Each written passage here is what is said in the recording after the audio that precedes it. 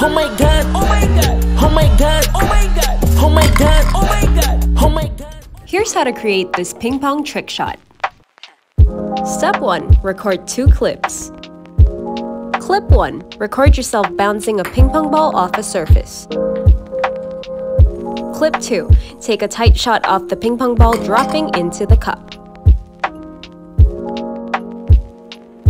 Import clip 1 into InShot. Scrub to the part where the ball bounces out of frame. Press PIP and import clip number 2. Press autofill to fit to screen. Tap mask. Then add a linear mask. Skew it diagonally and drag to blend the 2 clips.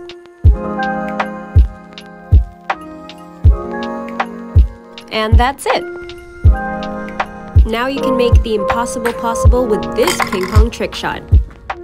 Don't forget to like and subscribe to InShot on our socials.